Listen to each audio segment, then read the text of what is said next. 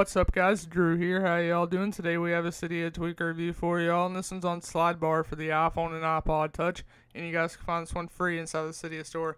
Now, pretty much what SliderBar will allow you to do is just simply give you the option to scroll through your applications easy on the right side of your iPhone or iPod Touch.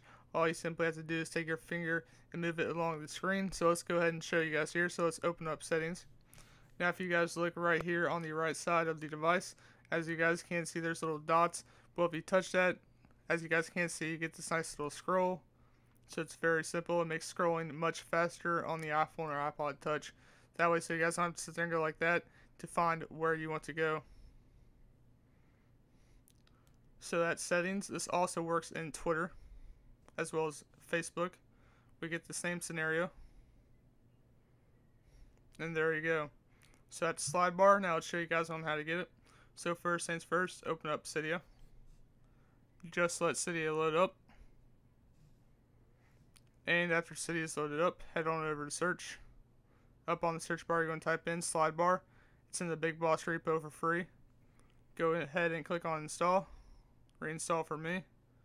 Confirm. It's going to download the package. Then it should ask you to restart device. And after your device is restarted, have fun with SliderBar, guys. This has been Drew. If you guys liked the video, go ahead and hit that subscribe button right up there. Give this video a thumbs up right down there.